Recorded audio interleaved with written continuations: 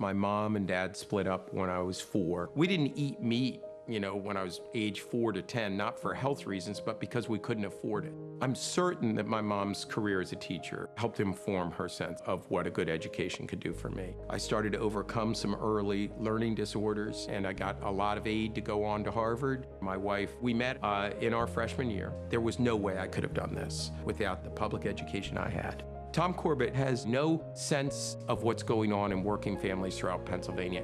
Instead of having a driller's tax and then earmarking that money for investments in education, this governor has behaved like a wholly owned subsidiary of that industry.